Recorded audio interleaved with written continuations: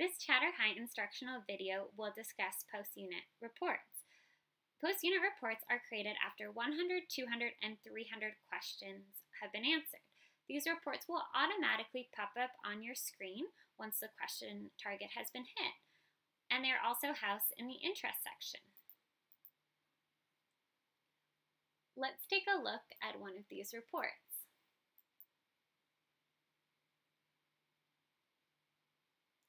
The first part of the report shows you the institutions and occupations you've never heard of and what you ranked as most interesting. You can click on the See All in any of the sections and the full list is shown.